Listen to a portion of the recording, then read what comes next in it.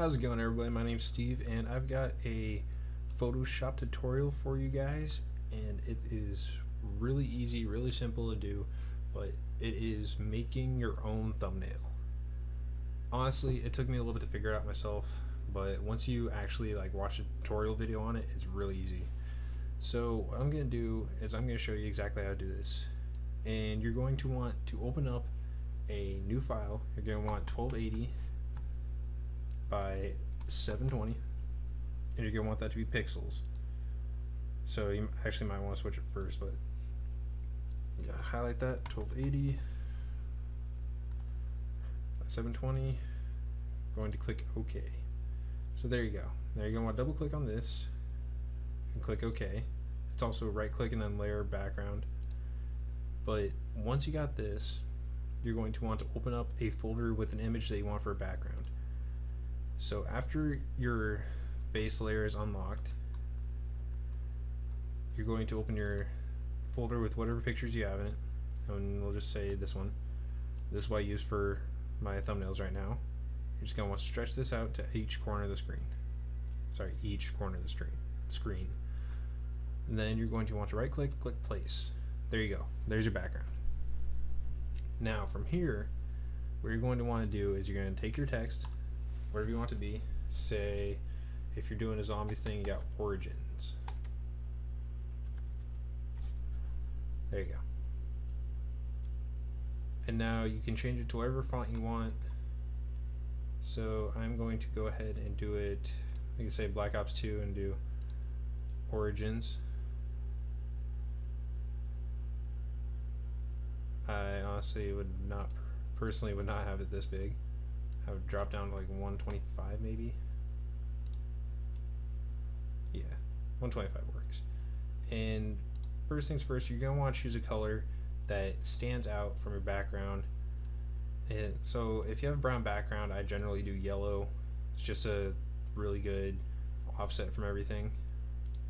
And after you do that, I normally click up here to get off this. Click back and just say hi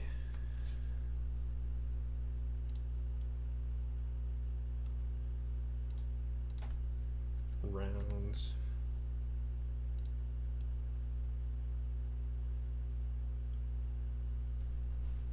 Then down here, Black Ops 2. So what you do here is you're gonna have to highlight everything in here. Make this down to say 100.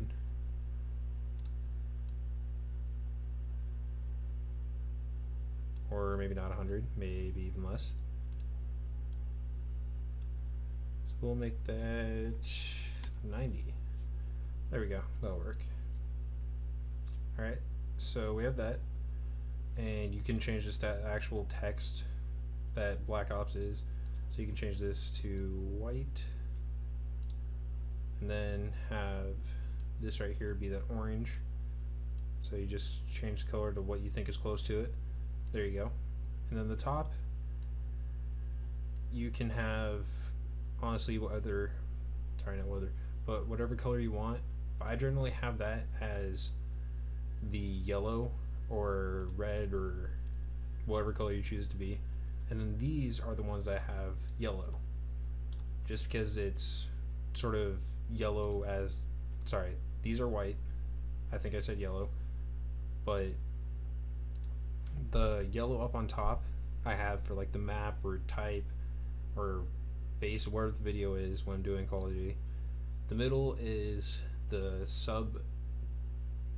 subject, I guess, second subject. The bottom is the game or whatever I'm doing. And this is just for Black Ops, this isn't for every single game. So just throwing that out there.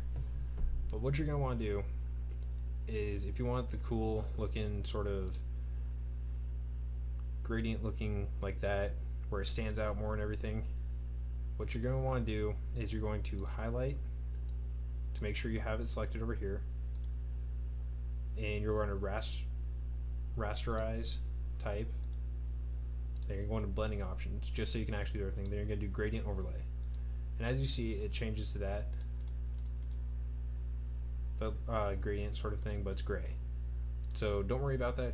All you have to do is simply click darken, and then if you want, just sort of really basic and slight gradient look to it, but where it's still really visible, you just change it to about 40%. I'll go back to that, show you. Gradient overlay, 40%. That's generally what I have it as, to give it that slight gradient look to it. And if you want, say, an image or something in here, we'll just throw this tank in, for example. Go ahead and expand that out. Then right click place. And what you're going to want to do is you're going to find the magic wand, if I can find it. Come here. There we are. Alright, so you right click over here on the left, it's the fourth one down, right below the pointer, the box creator, and the lasso. You're going to right click, go to magic wand, and click the black. That will highlight the tank, and you literally just push delete. Come on. Okay. So we're going to actually cancel that. Come on. Did not mean to delete every single thing. Okay, so let's try this again. Put the picture back in. Stretched out. Place. Okay. I'm sorry, I forgot I have to rasterize or whatever. There you go. So after you rasterize, you delete it. Took out all the black. So it actually looks pretty bad. And if it'll just stop doing this, Control D is for done. But that's how you take out the background and everything of the picture. And I actually hate this picture, so we're going to delete this layer and drop in this picture. The background was already taken out. It was set up for Photoshop, I believe. But you can just put this picture absolutely wherever you want. So just place, put it, say, right here. So it looks like they're standing behind it and on it, sort of. And there you go. That's how you place the picture. You got the background like that. If you want down here, you can make this whatever you want. Just highlight and choose it. There's plenty of options you can do. If you don't want this to be white, you can change it to whatever for the color. If you click over here, you've got the blending options, and you have like the level and emboss, so you can make it really grainy. Like we'll leave this smooth and we'll do it to the background. Let's go to images, raster size layer, this level. I don't know if you can see it on the background. I don't think you can. Right there, texture. So as you can see, the texture is changing.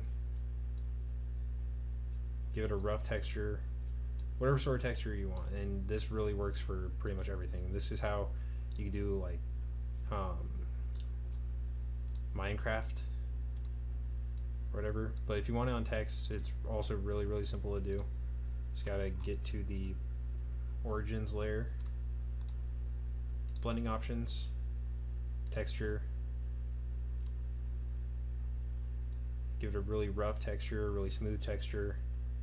Give it sort of a rusty looking. You change the depth of it so it's really rusty like this sort of thing, like all beat up and everything like that. Then once you do that, what you can do is you can go to here and you can actually change, if it would let me, change the color of it to say red.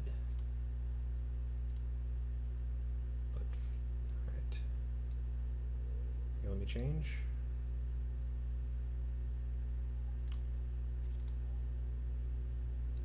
Okay, come on. Not let me change.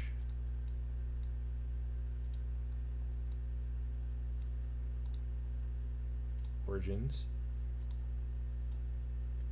Select. Okay. For some reason does not want me to select, but you guys have the general idea of what's going on. Do this team, say right there. But it's really simple, as you can see. There's how you change the background and everything for that. And see if I can select different text to do it too. Just trying to do this to show you guys. Alright, there we go.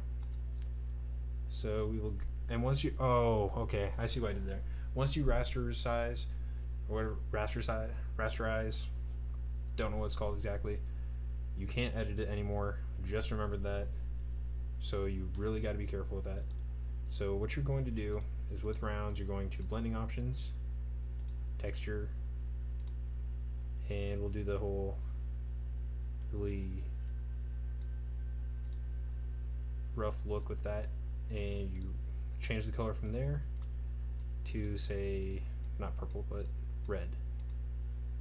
There you go, you got sort of a bloody rusty look. You can change it to brownish red, wherever you choose it to be, and then you save it to your desktop, wherever you want it to be, and then you can save it Origins thumbnail, and change from Photoshop to JPEG. Click save, and then I normally choose it to maximum. Click OK. You can literally just minimize this, go into this, and say we'll do what's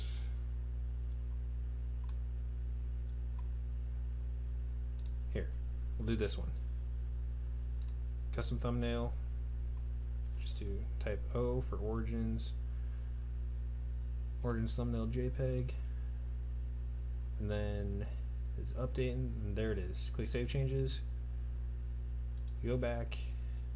Stay on the page, sorry. Go back once it's saved.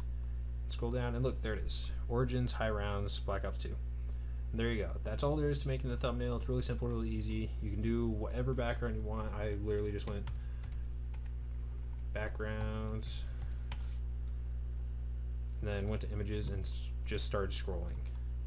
Because if you see through here, there's plenty of different backgrounds you can use. It's literally just Google image whatever you want for your Photoshop, and then put it in there. So down here more, if I could find it, was my image. It's actually probably gone now, but that's really all there is to it. If you have any questions, you want the links or whatever, you want the files for the different fonts and everything that I have, feel free to ask me. I'm more than happy to give them to you. I'll give you a link for them. I'll probably put it in the description even.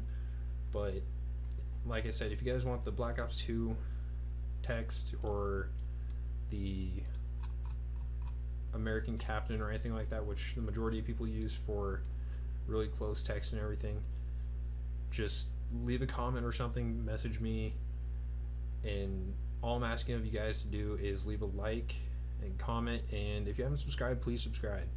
But honestly, I'm open to any type of criticism. I like some feedback on my videos, so please give me some feedback, leave a comment saying how I'm doing or whatever. If you need any help, feel free to comment. I will help. I'm pretty sure other users will help, or YouTubers I should say. And if there's anything I can do for you guys, please feel free to let me know. Make sure it's YouTube or some sort of video or something, and I'll be glad to help you guys out. So thanks again for watching, and hopefully you guys found this video helpful. It's really simple, really easy to do. Like I said, there's nothing really too complex about Photoshop for those of you starting out with thumbnails. So thanks again for watching, and I'll see you guys in the next video.